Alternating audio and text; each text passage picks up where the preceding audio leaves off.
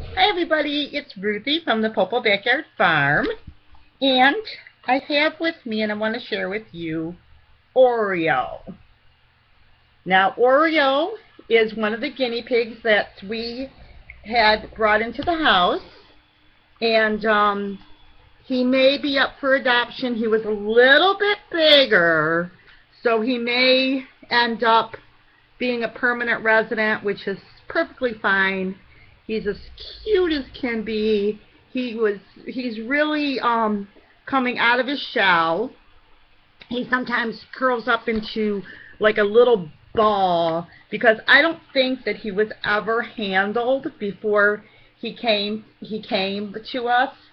So he came with a little piggy that had scurvy, if you've been watching us and you saw us nurse him back to health. But he's cute. Now, some people like a guinea pig that has, like, let me see if I can move you around here, Ori. I don't want to scare you, honey. They have more of a beaver face. And I don't know if you can see his little beaver face compared to what some people call a rat face. So I'm a lot like Ellie Mae Clampett. And even though I'm a city girl, in fact, people used to kid with me years ago and call me Ellie Mae because I just love animals. And so I'm pretty good. Like when I've had different pets I've had in the past, I had a cockatiel one time that went outside and actually came back to me, which is pretty rare because once a bird goes out the window, that's the end of them. I think somebody opened up the window and my cockatiel was out, and he went out with it. So I wanted to share with you Oreo.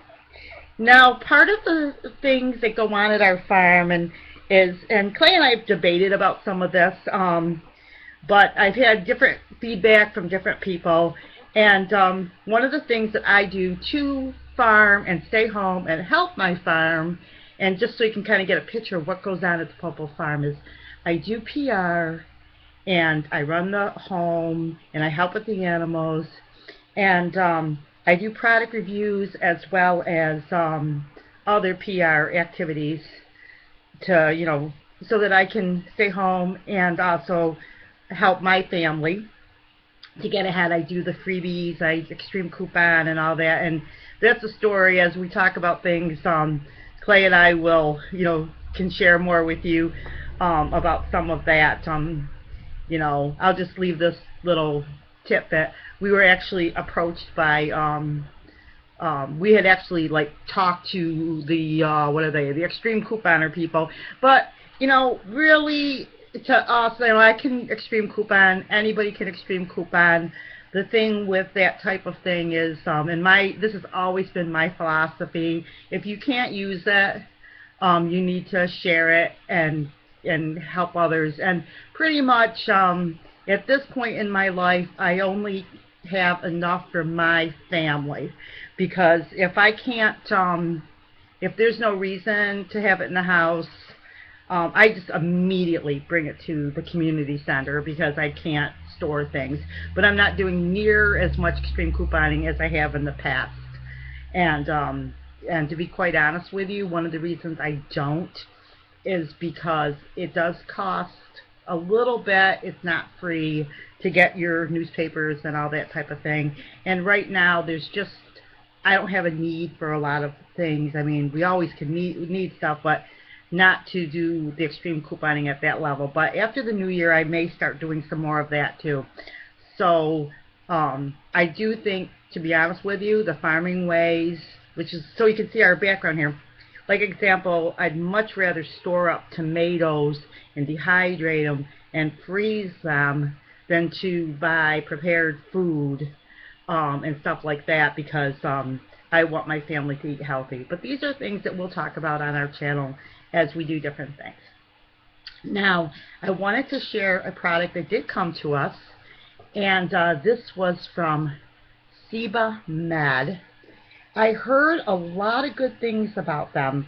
I kind of got concerned when I heard med. It's like, ooh, is that medicine? But these products, I heard people were raving about how nice the skincare was. So definitely I wanted to try all the different types of products that they had. And so I'm reviewing these with them, and I'm finding that they're really very, very nice. They have bar soap, body lotion, all types of products, the eye products, and you know, I was in the beauty industry for 20 years. I sold in direct sales. I've always been a salesperson, so I sold in direct sales and regular sales, but I sold cosmetics for a long time. I'm a born salesperson. I just love products and all that type of thing. So anyway, that being said, if you haven't tried this brand, I would definitely suggest trying it because I think you're going to be pleased with it. There's my little phone going off. We've been getting a lot of sales calls and things like that because I'm also a sweepstaker, so I'll let that go to voicemail. So anyway, I wanted to share that aspect of what we do on the farm, and we have a lot of that on the blog at popobackyardfarm.blogspot.com. So if you're not getting freebies and things like that, because our goal, as I've stated before, is to teach life skills so that you can have a better life. So maybe you want to build a new chicken coop or something like that, and that can be possible, say if you want a sweepstake, or if you've been stockpiling your garden all year long, or you bought all your cleansing and cleaning supplies through extreme couponing. Part of being a woman, I think of the Proverbs 31 woman, is learning to manage your home. I mean, there's always much more to do. You know, sometimes my load seems overloaded, but then it all kind of catches up because I also, you know, believe in things like I don't necessarily take care of her, but I make sure I visit my mother and phone her every day and things like that. So these are just some thoughts from a backyard farmer's wife and what goes on. And but I do, you know, enjoy my life. I you know, take one day at a time. Every day is an adventure when you live on a backyard farm, for sure. And plus, coming from my background of being in the city or suburbs, you know, I have a lot of how do I put it, business savvy and things like that. But I'm really laid back right now. You can just see I'm just in my play clothes. I've got some dirty dishes I got to catch up on. Because of our schedule, sometimes dishes get crazy here because of a lot of cooking goes on, you know, so it seems like I clean out the pan and then there's something else that goes in there. We have a dishwasher, but it takes like, oh my goodness, our dishwasher takes forever, and I wash them by hand sometimes too, but sometimes there's errands and things to be done. But anyway, this is Oreo, and he is coming right along. He was even giving me some squeaks today, so I'm really pleased with that. And I hate to, you know, I almost hate to have somebody adopt him, but if somebody does adopt him, that's, you know, good for them and good for Oreo. But I certainly would love to keep him forever. Yeah, I would. So, but like I said, I usually, you know, will keep them. I love my guinea pigs. I'm not a rescue. I'm a farmer. So the guinea pigs are welcome to stay here. But if, you know, like I said, we try to budget everything that we do here at the farm and make everything run smooth, you know, as we can. So later on this weekend too, Clay and I are going to be boiling up those quail eggs. Older eggs are better to hard boil, so we kind of waited until the weekend before we hard boiled them. We wanted to see how that would be. So I hope you guys have a blessed day. Subscribe, like, please share this video on your Facebook and Twitter channel, and please grab freebies on our site, and I'll even show you how to get freebies.